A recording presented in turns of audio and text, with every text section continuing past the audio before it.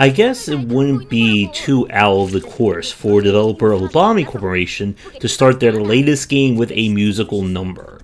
But Library of Ruina has been in early access for I think a few months to a year now, and I decided to check it out and see what the game is all about. And what we have here is a very intriguing set of mechanics and systems. So the concept is that we are part of this magical library who is in search of the perfect book. I guess I haven't heard of my roguelike book that's coming out soon. There's the perfect plug for today's video.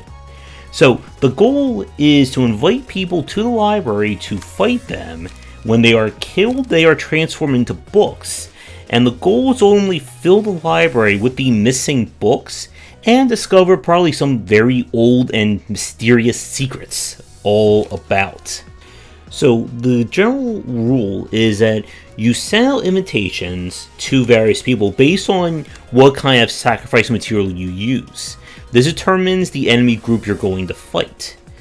After that, you pick your character, and we'll come back to that in a second, and you go to this kind of combat system, where this plays out kind of like a turn-based RPG. Your moves, or combat pages you see in the bottom, are chosen beforehand, and they represent varying costs, abilities, types of damage, and you get the picture. So your objective is to hit the enemies with what they're weak against in order to stagger them. When an enemy is completely staggered, the game says that you can one-shot kill them, although I found that to be a little finicky. I don't know if that was because I misread the rule, or if there was a bug involved. And again, keep in mind, with this game being in early access, what you see may not represent the current version of it. So, after you've chosen your card and your attacker, the game plays out with everybody making their turn. You get 1 point of mana or light back at the start of each round unless a character is staggered, and then they will not recover. Combat is over when, of course, one side is completely defeated. Now, the footage you're seeing is basically like one of the first battles, which is why there's only one character, but you will eventually get a party that you'll be able to assign and do roles to. As an interesting concept, how enemies kind of engage themselves determines who you'll hit, because it is possible to block an enemy by rushing them with a stronger character, and thereby, taking those blows. Defensive cards work very similar, that when combat plays out, if the dice roll of the defense is higher than that of the attack, it stops the blow from happening. But the same rule applies when two combat cards interact with each other. And again, there's a lot to this system that I'm still trying to figure out myself. Now, where things get interesting is what happens after combat. Once you win a stage, you'll gain books based off of the characters that you fought. And then you'll burn those books in order to access their pages. Those are the rewards you see on the left-hand side. Now, each book has a fixed number of rewards you can get, so eventually if you burn enough copies of it, you'll be able to get all those rewards. Those rewards come in the form of new combat pages, and different types of pages, such as those that allow you to transform your teammates into those respective characters, which also gives you their own resistances and stats, as well as passive abilities. One of the characters, for instance, gets bonus to slash type damage. And of course, they are graded in terms of rarity.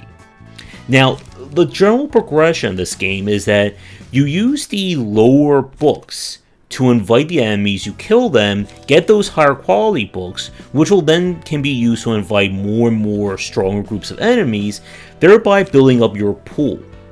Now, the general kind of flow of the game is that you're going to be clearing this library or improving it floor by floor. And similar to Obami Corporation, each quote-unquote floor has a set of prerequisites that you must meet in order to move things forward. This could be inviting specific enemies to the library, defeating them, getting certain things ranked up, and fighting the quote-unquote boss monsters. At certain progression thresholds, you unlock these fights, and they are the gatekeepers to raising the level of each floor of the library and unlocking more content.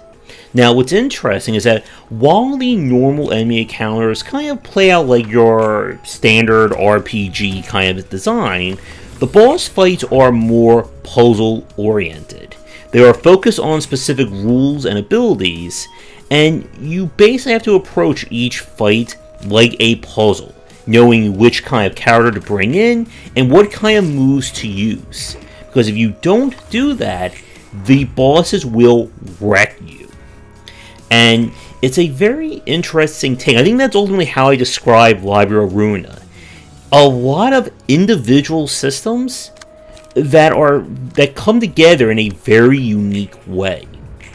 Now, with that said, I only got to play for about like 90 minutes or so I didn't get to see too much of it for this first look, but there is definitely potential. However, while this may be less fiddly and weird compared to Lobotomy Corporation, it certainly has its own unique quirks that you're going to have to deal with. And we're going to talk about that next after this quick break. And now for a quick thank you to our current Patreon supporters. And if you're interested in my books on design, they are available at most major retailers. 20 Essential Games to Study is for first-time developers looking to be inspired, and the Game Design Deep Dive series covers the history and philosophy of major genres, with horror coming later in 2021. Library of Ruina has a lot to go for it in terms of its general appeal and its mechanics, but like Lobotomy Corporation, it does have some issues in terms of approachability and UI UX design. I know the developers are Korean, and English is not obviously their first language, and it does, I think, come through with some of the translation and just general kind of text or descriptions of how things work. The UI is serviceable, but it's very basic, I think, in terms of trying to get things that you want to work. Like, you can't just quickly drag and drop pages or see how things compare to each other. You have to dig into the UI to find that information, and quality of life features were an annoyance of Lobotomy Corporation as well. And this is one area I really hope they decide to improve on with the game as they complete it, which at this point I don't know when that is. With the overall difficulty of the game, it again is a very weird game to measure in that regard. As with Lobotomy, a lot of the challenge of this game is going to be just figuring out what the rules are and bending them to your will. And I already started to see some of that aspect as I got further in the game into the second layer of the library. When you started getting teammates and being able to set things up in terms of synergy with regards to equipment, cards, and even the character type you choose.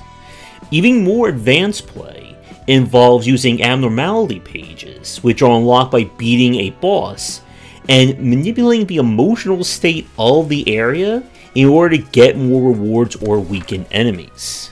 And one of my biggest suggestions for you watching this right now who are interested in this game, when you start playing, turn off quick mode that you see in the upper left, because it actually can go so fast that it's hard sometimes to read why certain things worked or didn't work.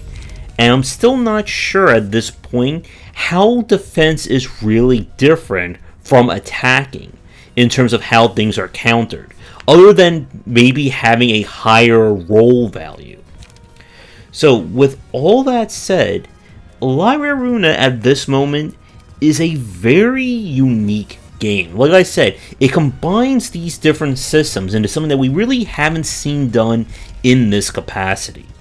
And I would suggest that for those of you who've been watching this for like almost 10 minutes now, if you have any interest in what you've seen so far, I would say give this one a check and see if you like it. Much like Lobotomy Corporation, this is a game that's either going to really appeal to you, or you're going to figure out very quickly that this game is just not for you. And this is one that I am certainly going to be coming back to when either it goes on sale or when the game is official release and at 1.0 to see just how much has been put into it. So with that said, we're going to wrap up this first look here. If you are an indie developer working on a game and would like me to take a look at it for the channel, please get in touch. Check out our Discord and Patreon link down below, and come back for daily discussions on game design here, and on game wisdom, wisdom, the art and science of games. Once again, this has been Library of Ruina, and I will see you all next time.